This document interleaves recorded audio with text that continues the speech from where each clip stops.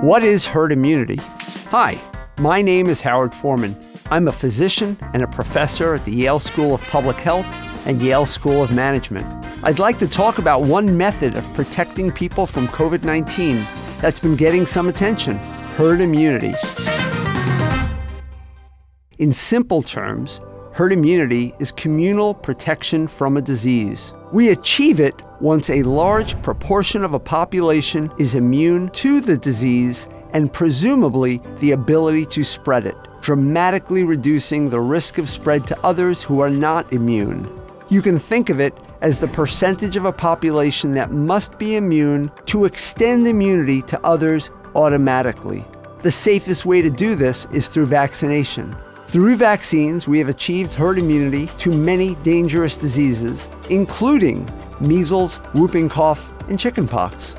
Herd immunity does not mean no one can get the disease. Isolated incidents can still occur, but it means a major outbreak is highly unlikely. Before vaccines, herd immunity was achieved naturally but brutally. Disease would spread unchecked, survivors would develop antibodies and immunity. Eventually, enough people would be immune to halt spread until new, unimmunized members of society were introduced, generally via birth or migration, and then outbreaks could occur again. Absent a vaccine, herd immunity is not a viable public health strategy.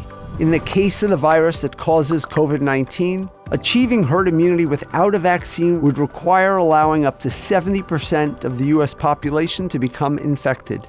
That's 231 million people.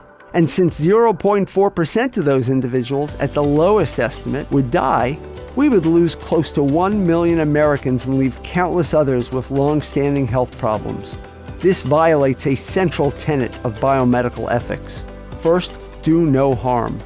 To achieve herd immunity to COVID-19 through vaccination, a substantial percent of the population must be vaccinated, perhaps as high as 70% of those eligible. In the meantime, we can prevent unnecessary loss of life through patience and by employing various strategies to manage COVID-19 spread, including widespread rapid testing and the isolation of those found to be infected, mask wearing, hygienic measures, and social distancing.